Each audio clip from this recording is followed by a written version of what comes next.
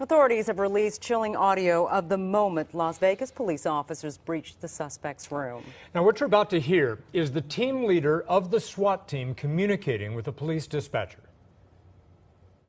Control 020. 020, go ahead. It is set on the suspect's door. I need everybody in that hallway to be aware of it and get back.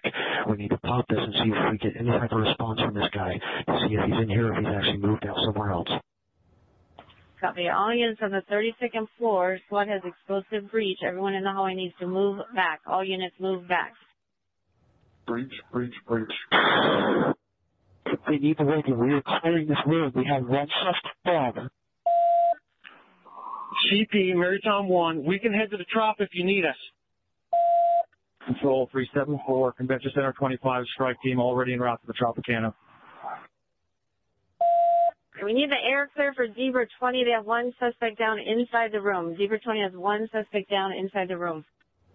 So if you heard that, what happened there was they used an explosive to get into the room, and as soon as they did, they said they had one suspect down. That's what led them, where we got the information from the sheriff that man, Mr. Paddock, had taken his own life. And what you were hearing was a transmission between one officer to the next.